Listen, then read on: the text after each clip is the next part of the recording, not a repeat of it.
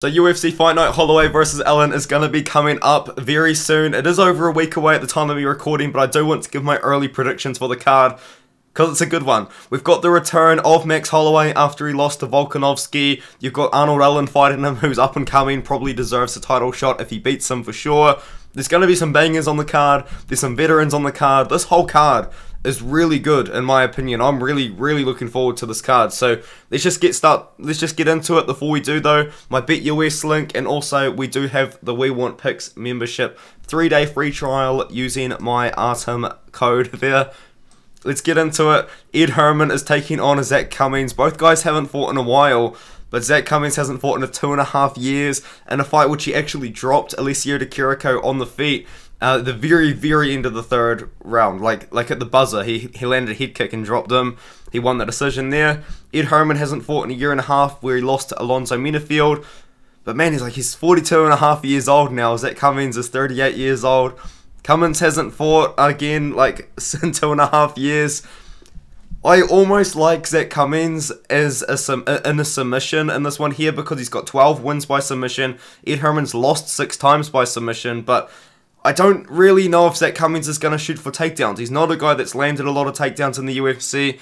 If takedowns are landed, they're probably more likely to come from the Ed Herman side, honestly. But I do have Cummings by decision. Maybe a submission could be live because Herman has been caught a bunch of times before. Zak Cummings has landed submissions over Trevin Giles, who was undefeated at the time, and he took Trevor Smith to a decision. But anyway, the odds are in the Cummings side. He is minus 250 and Ed Herman is plus 200. I don't really know how I feel about betting on this fight. It's two older veterans of the sport. Both guys haven't fought in a long time. We don't necessarily know how they're going to look. And this fight is almost destined to be on the main card, or if not on the main card, very close to it. This bout order might be incorrect, but it's what I'm working with. Brandon Royval taking on Matheus Nicolau. I've got Matheus Nicolau here.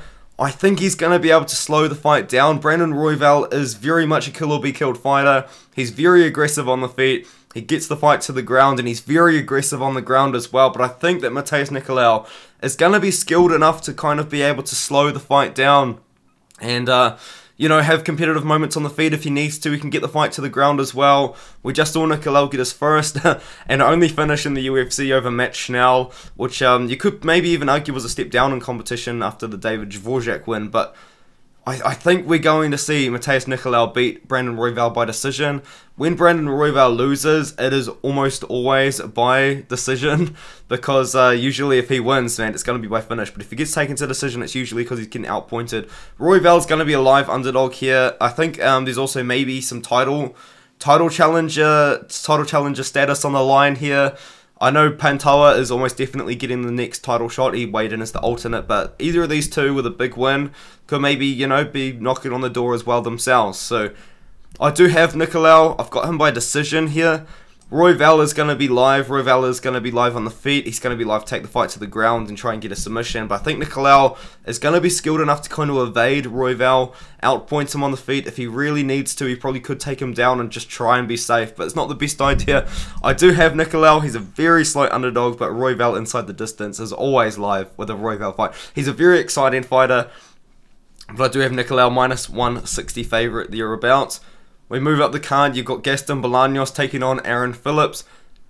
Gaston Bolanos has been signed to the UFC for quite a while, actually. I think it was about 6 months ago he got signed to the UFC, and I was kind of like, what? Like, this is a weird signing. It is. It is an odd signing. Gaston Bolanos is 6-3. He had his whole career in Bellator, and he's 1-2 in his last 3 fights, and the guys that he beats in Bellator weren't like the best, and the guys that he's lost to in Bellator weren't the best either. He lost to this guy called Daniel Carey, and then he rematched him, and then beat him by KO. He lost to Solo Hatley Jr. by split decision, and he's getting KOs. All of his wins are by KO, which makes sense why he's gotten signed.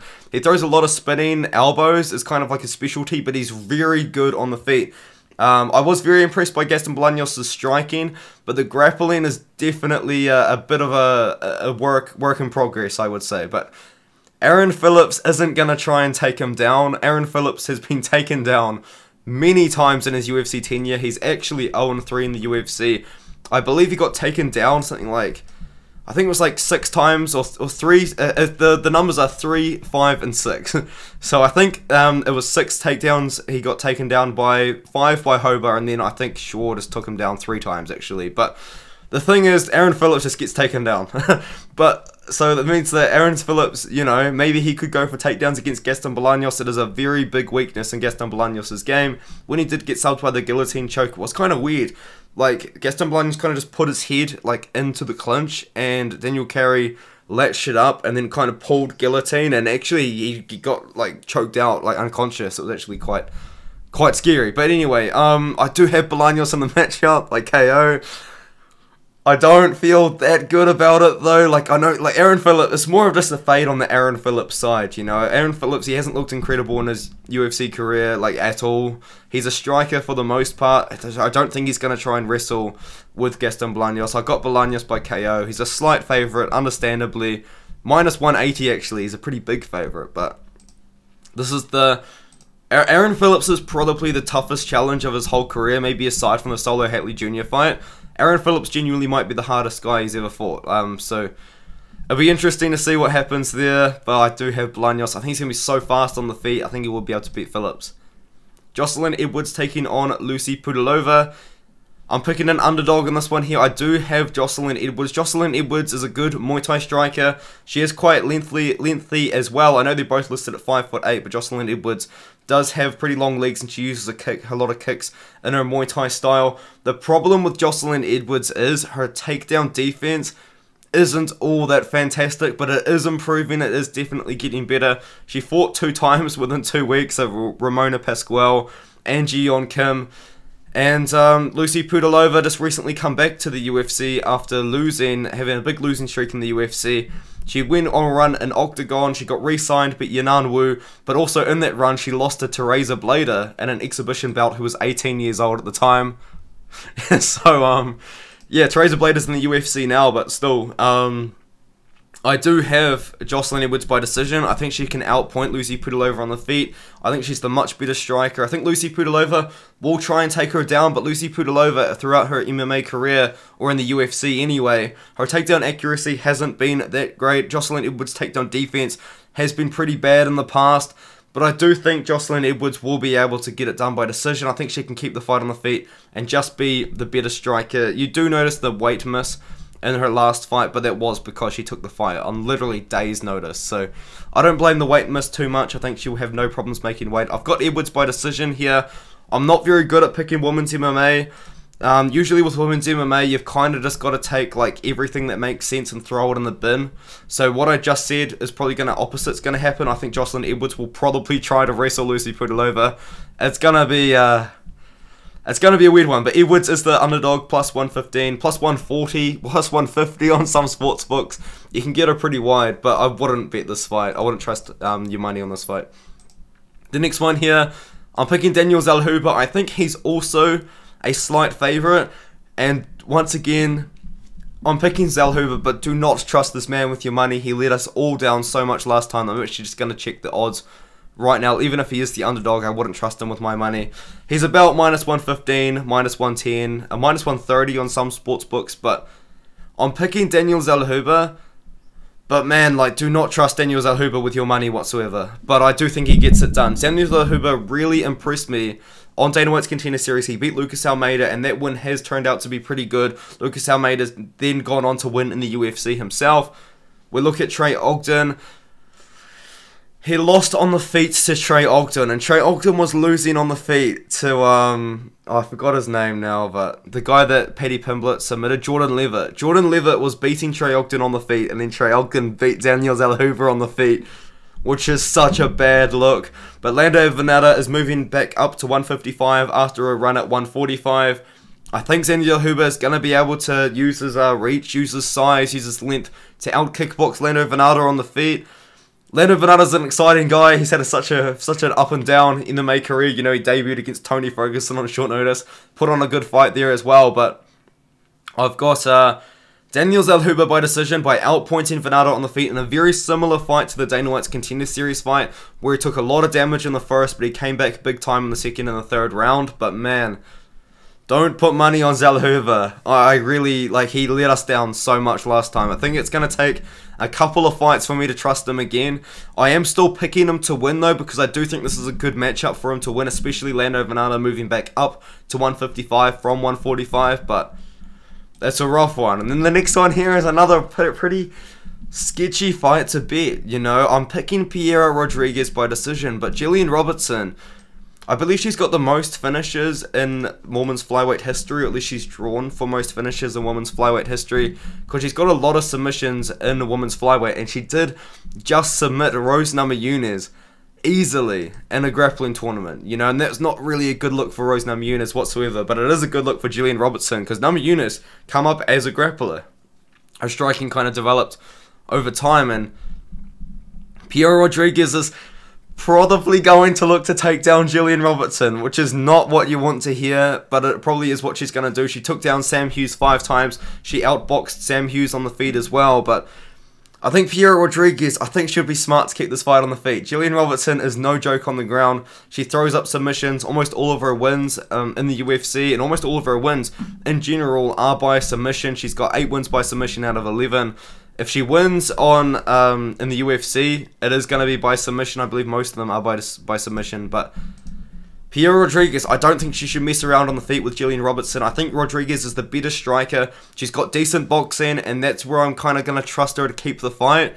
I think she keeps the fight on the feet. Gillian Robertson's striking isn't too incredible, but her grappling is amazing, and I feel like Piera Rodriguez, she's well-rounded. She can wrestle if she wants to. I think she'd be smart if she didn't, and I think that she's going to box Gillian Robertson for 3 rounds and win a decision that way. So I'm getting Piera Rodriguez as my pick. Her win over Valeska Machado as well has aged incredibly well. Valeska Machado has gone on a crazy run in Invicta FC since then. So I've got Rodriguez. She's actually a slight underdog on one sportsbook, but for the most part, she is the favorite, about -125. But you can get her as the underdog as well on other sportsbooks too. But would I put money on this fight? Absolutely not. Not even like an over-under round, because if Robertson wins, it will be by submission, it will be by finish. If Rodriguez wins, it will be by decision, most likely. So, I've got Rodriguez by decision. And now we move up, we've got TJ Brown taking on Bill Algeo, and TJ Brown has looked really good recently, honestly. He's actually impressed me a bit. Well, maybe not super recently, because he did lose to Shayla Ndembeki, and that's kind of a fight which I like from Shayla Ndembeki. We saw a lot of grappling in that one, and we saw a lot of maybe like bad grappling decisions from TJ Brown. He put himself in a lot of weird positions, but then he just dominated Eric Silva. And Eric Silva, although 36 years old, was actually a guy I was pretty hyped up on. Eric Silva had an incredible Dana White's Contender Series debut. He's looked really good in his career, and then we just saw TJ Brown go out and dominate him in his own game. So that was a really good look from TJ Brown. I'm picking Bill Algeo though. I like Bill Algeo. Both of these guys are very well-rounded. Both of them very good strikers and grapplers. But I do like Bill Algeo in the matchup.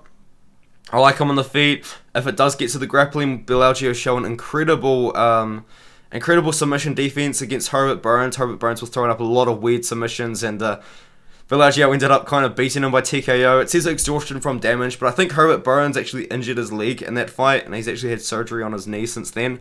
He did lose to Andre Fili in a very close fight, whereas it was just a very close fight. He beat Joanderson Brito as well, which is a win that has continued to age well as well. Brito just destroyed Lucas Alexander recently.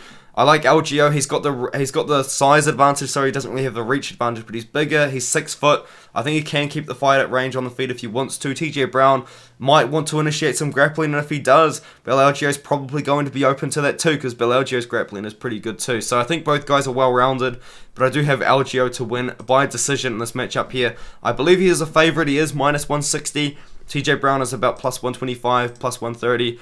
I wouldn't be too surprised if I see people picking TJ Brown though, honestly.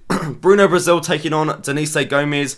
You've got to kind of go with Bruna Brasil here. Denise Gomes, she's young, she's 23 years old. She fought Loma Lookboonmee on short notice and showed pretty good grappling in that fight, but she wasn't able to get it done ultimately, and she did beat Rayani dos Santos. But that is not really the best look considering how competitive that fight really was. Because Rayani dos Santos, all of her wins are pretty much over debuting fighters or fighters with losing records. Bruna Brazil's fought good competition. She just KO'd Marnik Man with a pretty brutal head kick, who was 5-0. A lot of people picked Marnik Man as well to win that fight. She beat a 5-0 girl in LFA, and before that, it wasn't really the best competition in the world, but, you know, she's still fighting arguably better opponents than what Denise Gomes was fighting, you know what I mean? So, I've got Bruna Brazil, Denise Gomes. They're both strikers for the most part, is kind of how I would describe their style. Denise Gomes is a bit of a brawler, like she's going to rush forward with boxing combinations, whereas Bruna Brazil, I would probably describe as like a more technical kickboxer, a more technical Muay Thai striker, and I think what Bruna Brazil is going to try and do is just kind of keep the distance, keep the range, and try and out-kickbox Denise Gomes for 3 rounds, and I think she should be able to be successful in that, because what Denise Gomes is going to do is just kind of crash forward. It's kind of how I would describe what Denise Gomes is probably going to do in this fight. So I've got Brazil by decision.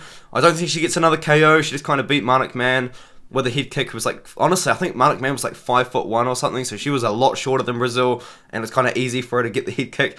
Denise Gomes is also 5'2", so maybe you could see a head kick from Brazil again, but I've got Bruna Brazil. I think she is going to get it done by decision in this matchup. We move on up the card. We've got Cutelaba taking on Tina Boser. I think this fight is close. I see a lot of people picking Boser. I'm picking Boser, but I think Cutelaba could be pretty live in this one here. But the problem with Cutelaba, he gasses out after the first. He has a crazy first round, and then he gasses out. It kind of what happens all the time. It happened with Justin Jacoby. I believe he 10-8'd Jacoby in the first round, and then he gassed out and Jacoby took over. Devin Clark he did beat by decision. That was a pretty good win for him, but then he lost to Span, Walker, and Nzechukwu. All guys are good though. All the guys that Cutelaba just lost to are good. Tanner Boser's had a pretty up and down run in the heavyweight division, but now he's moving down to 205. He always was a little bit undersized for heavyweight. We kind of saw that recently against Rodrigo Nascimento, who kind of took him down and did not a lot, and it was Tanner Boser doing the more damage on top, but it was a close fight. I thought Rodrigo Nascimento did win it though, but you know, he's had a lot of close fights that arguably could have gone his way, Tanner Boser that is, but I think moving down to 205 pounds is going to be a good step for him. This is actually the second fight he's ever fought in 205. I believe he's fought at 205 once before, way back in the regional scene, but ever since then it's just been heavyweight fights.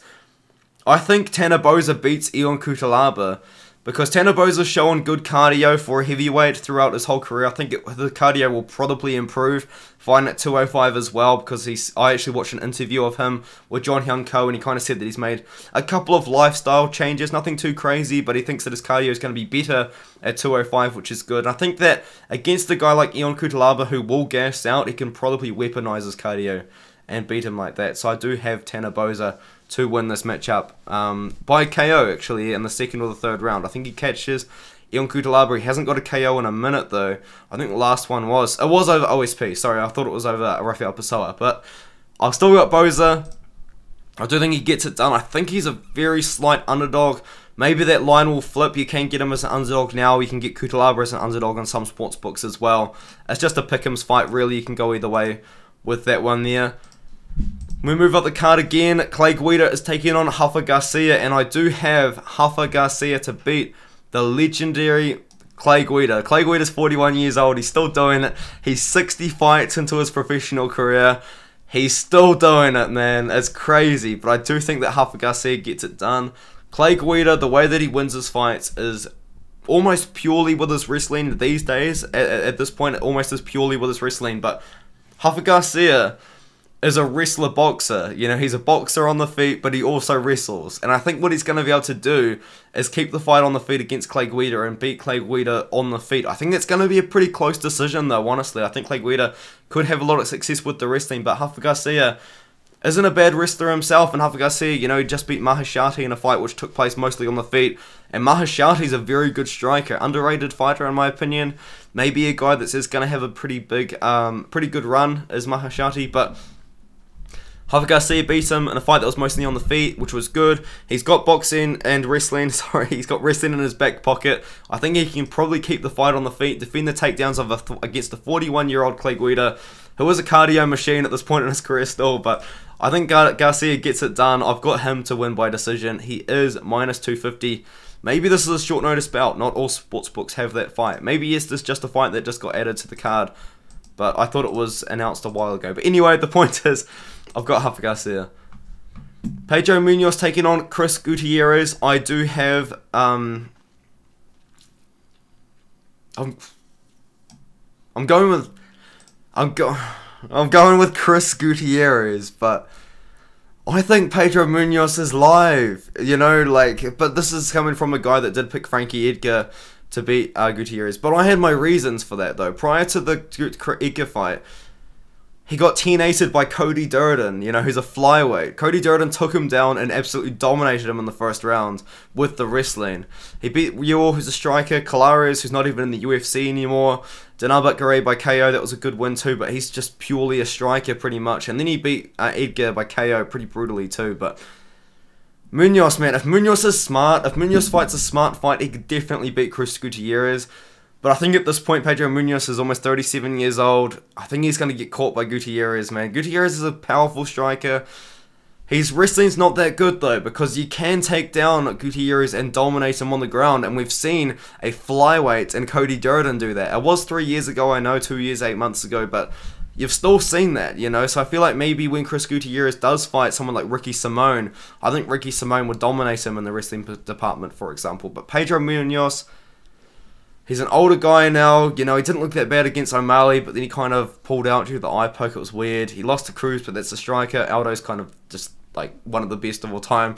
Lost to Edgar of a split decision himself. I do have Chris Gutierrez in this one here. I watched the fight back against Frankie Edgar, and Edgar just was really able to get his wrestling off whatsoever. I think Gutierrez gets it done. I think if he beats Munoz, it actually will be by knockout, because I think if Pedro Munoz fights a smart fight, which I don't know if I can still trust him to do, he will just take down Chris Gutierrez and control him on the ground, maybe work his grappling and maybe get a submission. But I've got Gutierrez by KO. I think that's how he gets it done over someone like Pedro Munoz, and he's a pretty big favourite as well. But Munoz, man, Munoz might be live, you know, I'm not that sold on Gutierrez. You got to look at the competition that he's fought, you know, compare it between the two. Before he beat Frankie Edgar, who's 40 years old himself, it was Denabak Garay, Felipe Colares, who's not in the UFC anymore, Andre Yor, who's not in the UFC anymore, and Cody Durden, who's a flyweight. Pedro Munoz just fought Dominic Cruz, former champion, Jose Aldo, former champion, Jimmy Rivera, a great guy at the time, and Frankie Edgar, former champion. So I know Chris Gutierrez fought Edgar too, but anyway, you know what I mean. I'm picking Gutierrez by KO. I think he gets it done by KO. I think that's how he wins, but I think it's a closer fight than a lot of people might say it is. The next one is Dustin Jacoby taking on Azamat Murzakanov, and I think we're going to see Dustin Jacoby just outpoint Azamat Murzakanov, maybe even try and get a finish, because Jacoby, it wasn't the best decision against Khalil Roundtree, man. I wouldn't actually mind them just doing a rematch for that fight. Or maybe, I don't know, because, like, I think Jacoby won that fight. I don't think the decision was, like, the worst of all time, like a lot of people kind of think it is. But it was a bad decision. It was a decision that Jacoby won. But dude, Azamat Murzakanov, he's a good striker and he's a good wrestler, but he's 34. We saw him losing to Tough-On and Chukwi until he got the flying knee, which is a red flag. He did KO Devin Clark and we kind of dominated him, which is a good win. But it is Devin Clark. Devin Clark's gone on to lose since then. Dustin Jacoby is a very good striker, former Glory kickboxer. And he's had a really good run. He beat Da-Un Young by KO, which is a good win. He beat Mikhail Algeo, who's a pure boxer, and he was injured in that fight.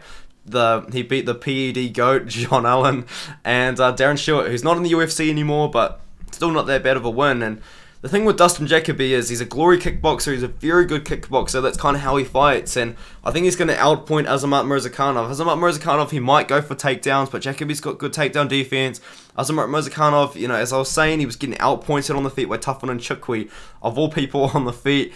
He's a shorter guy, he's only 5'10", he probably could fight at middleweight if he really wanted to, whereas Jacoby's 6'3" with a 78-inch reach. I think he's going to utilize that and just outpoint Murzakanov for 3 rounds and win clearly, or win by finish. Maybe Jacoby like starts throwing like head kicks and stuff to try and finish Murzakanov to really put a statement down, but Jacoby's about -200. I think Azamat Murzakanov as well is a little bit overrated. I was on Instagram and someone kind of made like a list of like the best fighters that aren't in the top 5 for every single weight class, and in light heavyweight they put Murzakanov. Like, dude, like, come on, man. Like, there's a bit of bias going on there. Like, Jesus Christ. Like, Murzakanov about to lose to Jacoby, who I don't even know if is ranked right now.